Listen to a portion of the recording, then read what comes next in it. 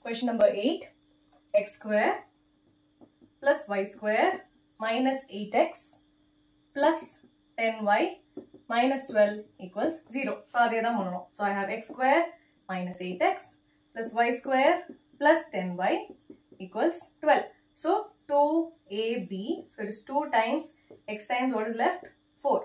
Here it's 2ab, so it's 2 times y times what is left? 5.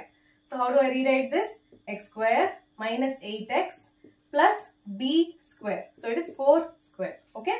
Square panna marandradinga. This is just 2ab. But I want a square minus 2ab plus b square. So it's b square plus y square plus 10y plus 5 square equals 12 plus, since you have added 4 square and 5 square to the left hand side, I also added to the right hand side. 4 square plus 5 square.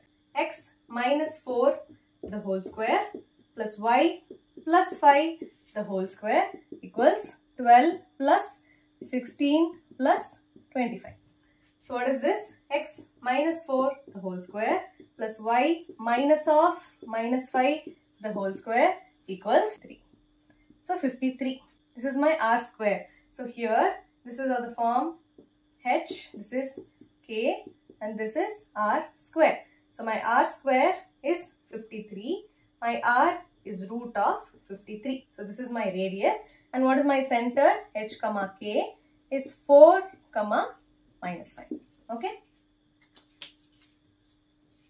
Question number 9.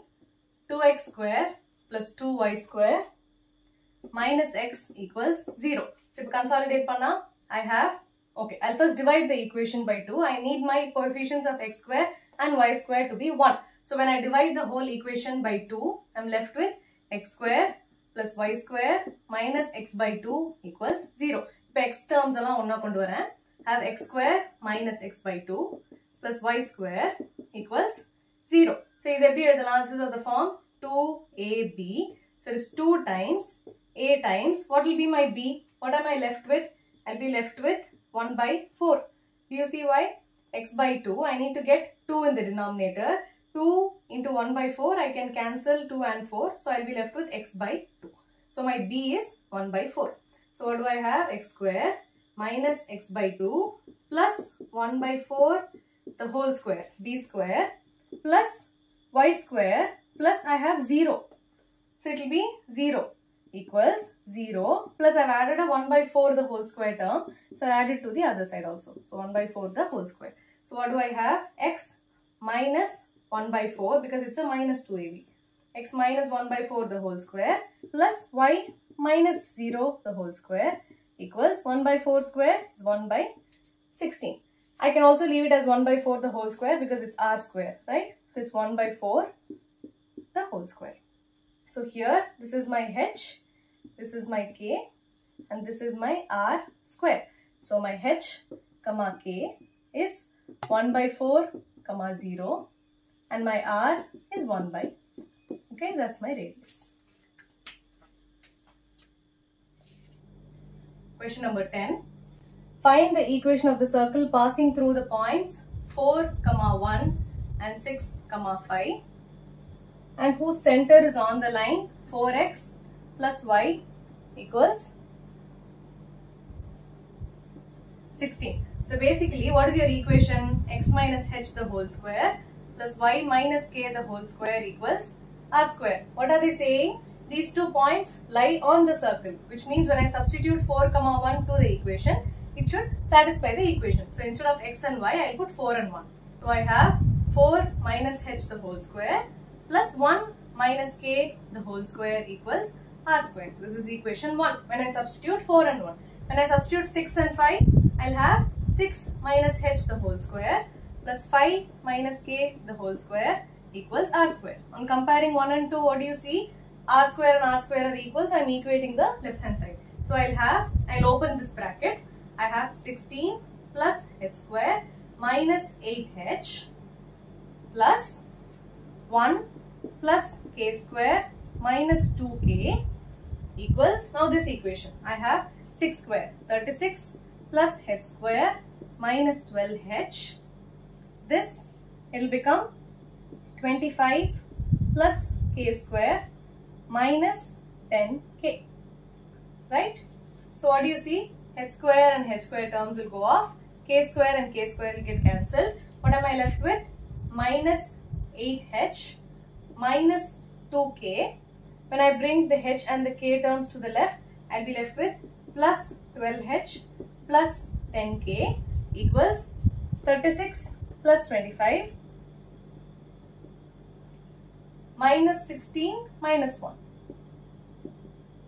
So I have minus 8h, 12h, 4h plus 8k minus 2k plus 10k equals 36 minus 16 is 20, 25 minus 1 is 24, 20 plus 24, 44. When I divide the whole equation by 4, I am left with h plus 2k equals 11. This is my equation 3. So now I have one equation with two unknowns. So I need another equation with two unknowns to solve for h and k. What have they given? The center lies on 4x plus y equals 16. So the center h comma k lies on 4x plus y equals 16. So what does my equation become? 4h plus k equals 16. So this is my equation 4.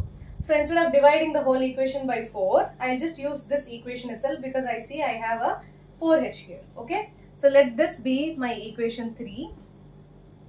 You can omit this step, but it's okay. So now I have 4h plus 8k equals 44. 4h plus k equals 16. So what do I have? When I subtract, this term goes off. 8k minus k is 7k equals, when I subtract this, I'm left with 28. So k equals 4. When I substitute k equals 4 in one of the equations, I'll use this now. Okay, this is the simplest equation. So I have h plus 2 times k equals 11. h equals 11 minus 8, which is 3. So I've got what my center is, h comma k. Now I need to find what my radius is. I'll substitute in one of these equations. I'll take the first equation because I see small numbers. So I have 4 minus h, which is 3 the whole square, plus 1 minus k, 4 the whole square equals r square. So I have 1 square plus minus 3 the whole square, which is 9 equals r square. So r square equals 10, r equals root 10. So this is my center. My center is h comma k, which is 3 comma 4. My radius is root 10. So what does my equation become? H minus 3 the whole square plus y minus 4 the whole square equals r square, which is 10. Okay, so this is my, so when I open this, what do I get?